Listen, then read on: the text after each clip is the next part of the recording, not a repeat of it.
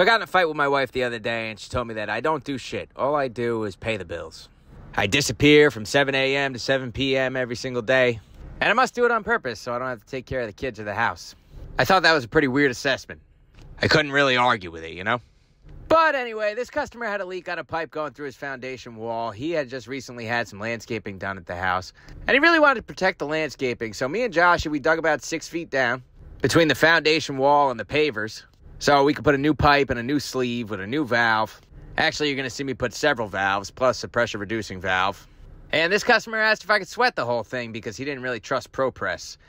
I didn't really have a good argument for that either, but maybe the case is I'm just not a very good arguer. I don't know. It's definitely a good thing that I did this instead of becoming a lawyer, man. But here I am. I'm going to sweat all these joints. And there it is. See you on the next one.